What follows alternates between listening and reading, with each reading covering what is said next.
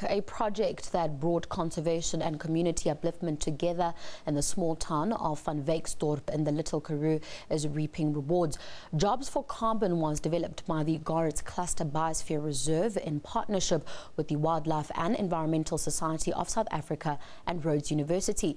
Its aim is to plant 1 million Spekboom in poverty-stricken areas of the Little Karoo and create employment. Spekboom are succulents which offset harmful carbon emissions by storing carbon and releasing oxygen equivalent to that of tropical rainforests.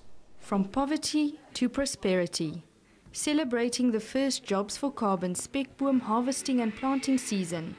Those involved were honoured for their dedication and hard work.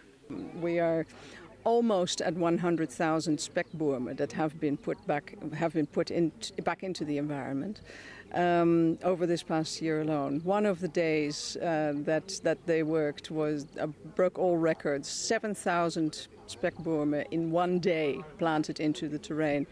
An awareness program for children was also launched.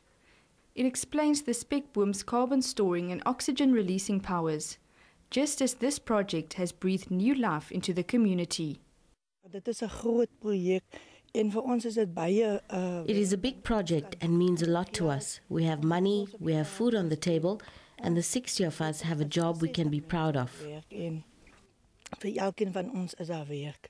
Jobs for Carbon is funded with about 8 million rand from the European Union and nearly 3 million rand from the Department of Environmental Affairs. But more funding is needed to continue the project past August next year.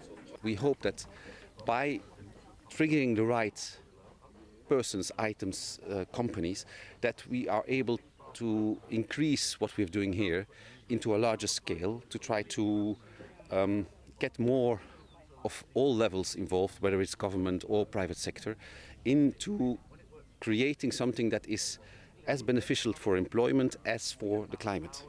We have developed people in this area, and we don't want to see a situation where people are going to lay off and then wait for funding and then work again, because, we have developed these people and they are dependent on this project.